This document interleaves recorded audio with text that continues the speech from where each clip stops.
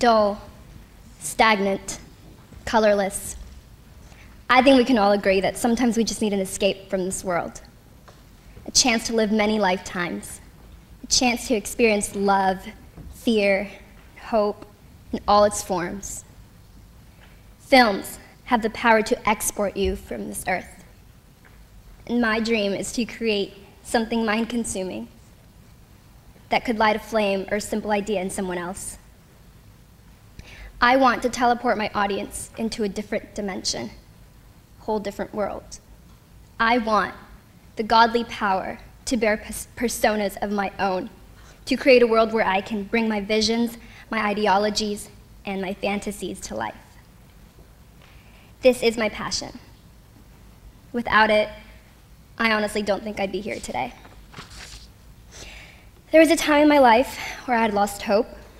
Being surrounded by kids who were raised by doctors and CEOs while I just had the guidance of a single mother who never even made it to the 7th grade can completely annihilate your confidence. After school, when they went back to their king-size beds in their 2-story homes, I crossed to the other side of the highway to a mattress on the floor of a crowded living room. I convinced myself that I would always be inferior in their eyes, that I was rather pathetic for the Silicon Valley way of life. I went down a path of depression, crossing tantalizing tracks and diabolical self-created obstacles. I was my only enemy. I felt useless and disgraceful. My light, my savior, the heroine in my story happens to be my mother, who's sitting right over there. Te quiero, mami.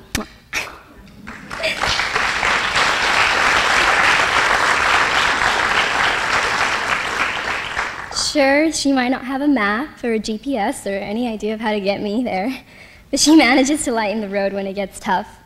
Her bravery and her determination to give me the life she never had has inspired me to be aggressive and given me the spark to fight for that better life.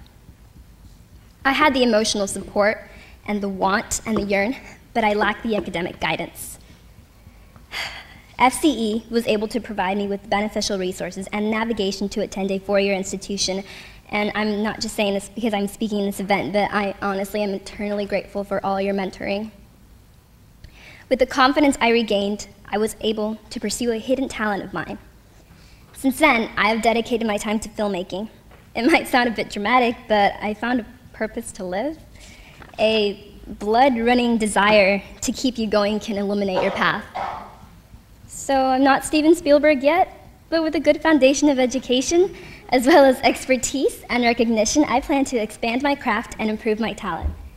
Maybe one day you will see my story on the big screen. My name is Araceli Castaneda, and I will be studying cinema and psychology at San Francisco State University this fall. Thank you.